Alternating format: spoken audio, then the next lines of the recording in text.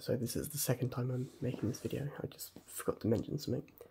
So I wanted to make a quick update to why I didn't finish my Resident Evil 7 series. That game makes me feel really sick for some reason. So straight after finishing that video, I was in a bit of pain because I felt so sick.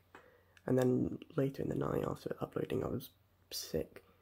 And that had put me off from playing the game and even uploading.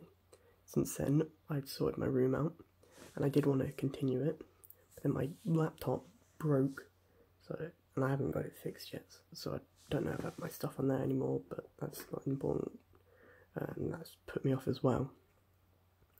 But anyway, yeah, I'd moved my room around, and I didn't finish the series. I did go back and play some of it on my own, but I only got to Mia's ship section, and I got to a point where I died and went really far back, and I gave up, so I just watched the rest of it, but it was really good.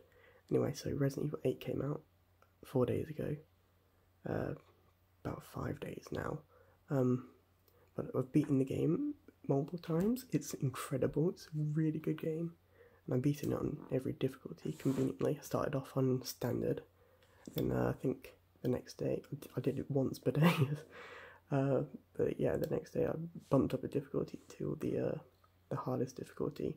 Then yesterday I went back to casual, and then I wanted to beat it under 3 hours, but I ended up doing it in 1 hour and 55 minutes and 38 seconds. I just have it on screen so I can see, which I'm impressed with. So yeah, I just wanted to update.